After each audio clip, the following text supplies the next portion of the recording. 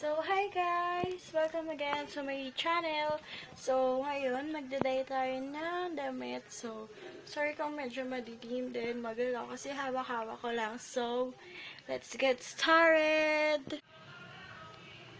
Hi guys! So, you will need, ito lang yung mga kailangan nyo. Una, white t-shirt. Then, goma. Mga 1, 2, 3, 4, apat na goma lang para dito. Tapos, kailangan nyo ng bottle, empty bottle. Then, yung kulay nito, tawag dito is fast dye or Jobus, pwede naman din. Gagawin nyo lang is, lalagyan nyo siya sa bote, tapos lalagyan nyo ng mainit na water, then haluin nyo lang hanggang sa matunaw yun. So, ito na yung magiging kalabasan niya. Pagkatapos, kailangan nyo rin ng batya. So, maliit lang yung gagamitin ko. Meron dito mga batya, malalaki. Pero, maliit lang yung gagamitin ko. So, ito na. Gawin na natin.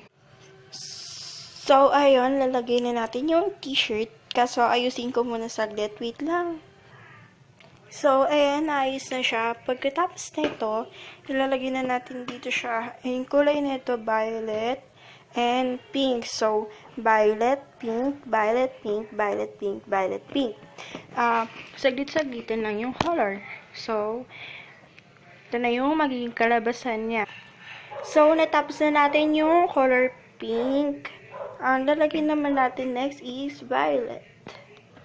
So, ayun, mukha siyang violet, pero mukha rin siyang blue. Hindi ko sure kung blue or violet siya, pero makikita na lang natin siya. Ipapakita ko naman sa inyo yung buong t-shirt. Kaya, abangan nyo na lang.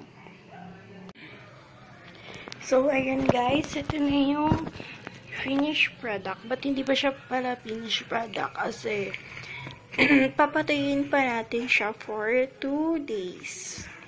2 days to 3 days. Kaya, papakita ko lang sa inyo ang magiging kalabasan niya. So, ito siya. Yan. Blue pala yung isa. Ito.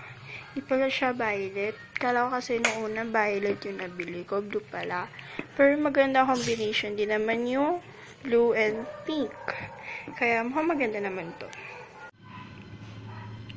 Ayan. So, hi guys. After 2 days, ito na yung kinalabasan niya. Ito.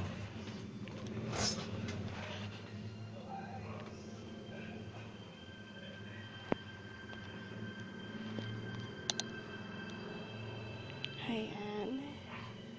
So, meron pa po akong ginay na isa pang damit, t-shirt. Kaya, abangan nyo na lang sa next video ko. Ipapakita ko yung kinalabasan nun. Kaya, bye-bye guys!